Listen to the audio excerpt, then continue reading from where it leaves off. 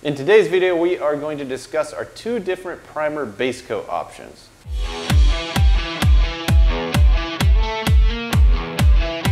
So as I mentioned, we offer two different primers. We have our standard epoxy primer and we have a zinc primer. Now you can't go wrong with either one of these for a base coat.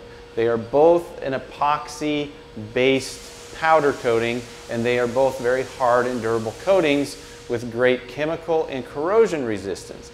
Now what sets them apart is the zinc that's actually enriched in the zinc primer. That zinc helps give that primer, the zinc primer, an edge when it comes to galvanic corrosion. Now this makes the zinc primer more effective at controlling corrosion on your ferrous metals. That's your steels, iron-based metals, things like that. Because the zinc acts as a sacrificial barrier to the corrosion, protecting the steel or iron substrate underneath.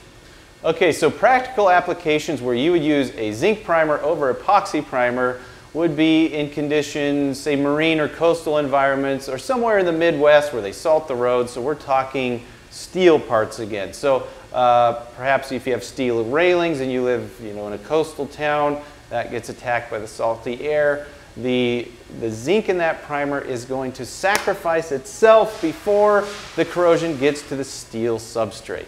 Other things could be steel wheels on cars or bumpers or suspension components, anything on that undercarriage which would come in contact with salty roads. Now keep in mind, because these are epoxies, they do need a UV stable top coat to be applied over them if you're going to use them in an exterior environment.